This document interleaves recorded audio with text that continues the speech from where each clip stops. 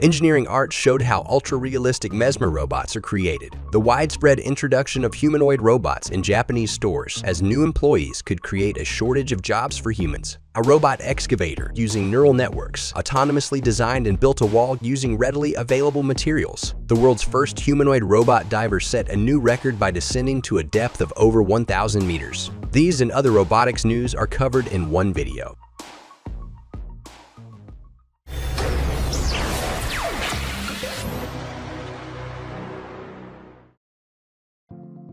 Engineering Arts has unveiled the Mesmer System for creating realistic humanoid robots. The system includes hardware such as motors, electronics, and connectors. Sensors, which include cameras, depth sensors, lidars, and microphones, are also part of the system, along with software for controlling animation, interaction, sound, and lighting. The key advantage of Engineering Arts entertainment robots lies in their intuitive control. An accurate 3D model in the browser simulates the capabilities of a real robot, and user-friendly animation tools allow for achieving the desired effects quickly without programming skills.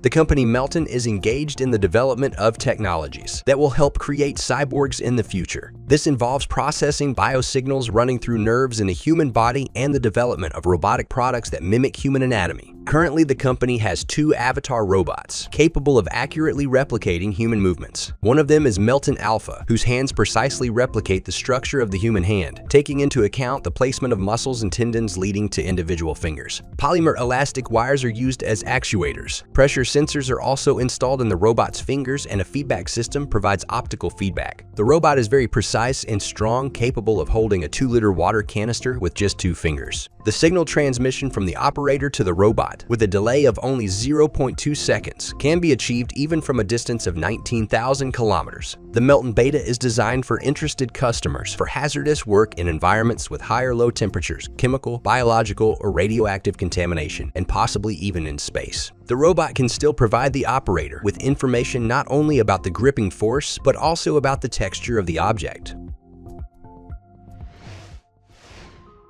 This robotic arm is capable of transmitting tactile feedback over thousands of kilometers. In remote control of the robotic arm, this task can be significantly simplified if the operator can feel the objects touched by this arm. Such a system was shown at a recent exhibition by Amazon. At the core of the system are 2 dexterous hands, robotic arms developed by the British company Shadow Robot. Each arm has 24 degrees of freedom and is equipped with 129 sensors that monitor parameters such as position, force, and applied pressure. Each arm can handle objects weighing up to 5 kilograms. For demonstration purposes, each arm was also equipped with additional biotech tactile sensors developed by experts from the University of Southern California. Each sensor consists of a soft, flexible skin imitator with the texture of fingerprints and filled with liquid. Robotic arms equipped with these sensors are remotely controlled by the operator.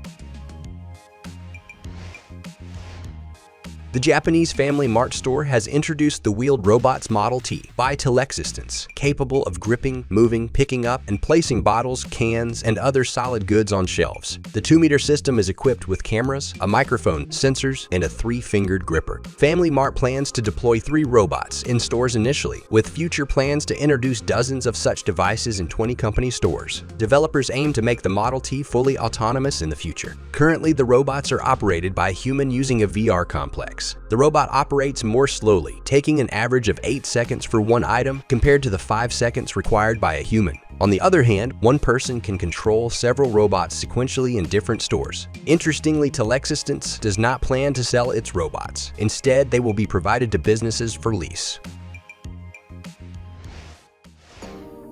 The excavator robot autonomously designed and constructed a wall using readily available stones. A team from the ETH Zurich Research Institute introduced a construction robot named Heap. The machine is equipped with a satellite navigation system, an inertial measurement unit, a control module, and LiDAR sensors on the cabin and excavator arm. Heap built a 6-meter-high wall of boulders using the dry masonry method without human intervention. The robot first scanned the construction site, created a 3D map, and then recorded the location of the stones, each weighing several tons. The robot then lifted each stone from the ground, used computer vision technology to estimate its weight and center of gravity, and captured its 3-dimensional shape. The automatic algorithm on the Heap control module calculated the optimal placement for each stone to construct a sturdy wall, 6 meters high and 65 meters long. Construction was carried out using dry stone walling, where stones are simply stacked on top of each other without mortar. Heap placed 20 to 30 stones in a single construction session. The main advantage of this project is the ability to use only stones located nearby, without the need to transport building materials. This approach helps save on freight transportation costs and reduces carbon emissions. An interesting development from the Robotics and Mechanisms Laboratory at the University of California, Los Angeles, is the four-legged robot Alfred. The robot not only has the ability to move in various ways, but can also use its 2 limbs for tasks unrelated to mobility. Alfred is designed with symmetry in mind, allowing any limb to be used for any given task. Additionally, the robot structure remains relatively simple. Researchers from Stanford University have unveiled a new version of the underwater avatar-controlled robot diver named Oceanone. The robot is designed in a non-typical humanoid form factor. The key feature of this innovation is its high maneuverability, the ability to operate at depths of about 1 kilometer, the presence of a tactile feedback system, and stereoscopic vision. During tests, researchers explored the sunken Spanish steamship La Francesco Crispi at a depth of 500 meters. The previous version of the Oceanone robot could dive to a maximum depth of about 200 meters. Since then, developers have equipped it with a foam system made of glass microspheres, filled its manipulators with oil, and added mechanisms to balance external pressure. Most likely, the Oceanone systems could be used for inspecting and repairing underwater structures, examining ships, and various infrastructure tasks. Apparently, these robots will also play a role in underwater archaeology and the inspection of sunken ships. The Armor 6 robot by Second Hands Robotics, unlike some humanoid robots, is designed to assist humans. The robot should understand natural language commands, be able to recognize what a person is trying to do, and anticipate when assistance will be needed. Additionally, the robot will be capable of performing tasks that require a level of precision or physical strength beyond human capability. Of course, it should do all this autonomously and safely, surrounded by people in an active warehouse. The project is in development, and in 2020, Armor 6 underwent testing at the warehouse of Okado Technology Company. In Japan, there's also the Model H, a robot avatar for shopping and remote travel by the company Telexistence. The robot is operated using an HTC Vive virtual reality headset and a pair of controllers. The robot itself is mounted on an autonomous wheeled platform, equipped with a pair of arms and a rotating head containing 2 cameras for stereo vision. With the help of the robot, the owner can transport themselves to a chosen environment and interact remotely with people and objects. Write in the comments which of the robots shown in today's video impressed you the most. If you enjoyed the video, don't forget to like it and subscribe to the Kara Show channel. Also, check out our previous videos.